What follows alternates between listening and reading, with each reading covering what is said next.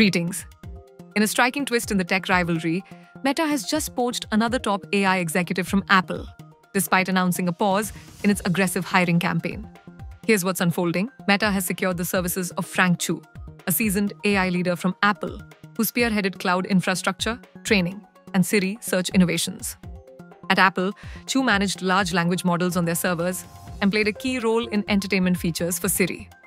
Now, he's headed to Meta Superintelligence Labs, specifically its infrastructure-focused unit. Interestingly, this hiring move comes amidst a hiring freeze at Meta's AI division. The company has told managers to halt recruitment, even internal transfers, unless they're business critical.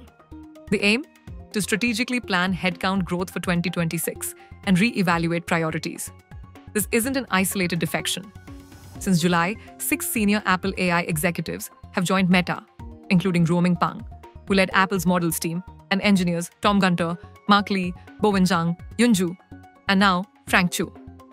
These departures signal an escalating AI talent war between Meta and Apple. Meta's recruitment blitz is part of CEO Mark Zuckerberg's broader superintelligence initiative.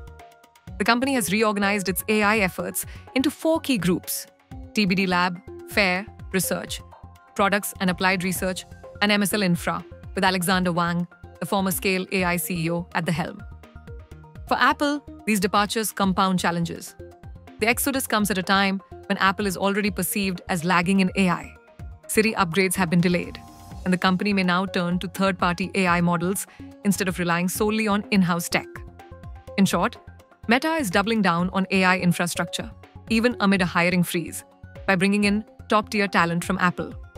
The move underscores the intensifying race for AI dominance and raises questions about Apple's ability to keep pace.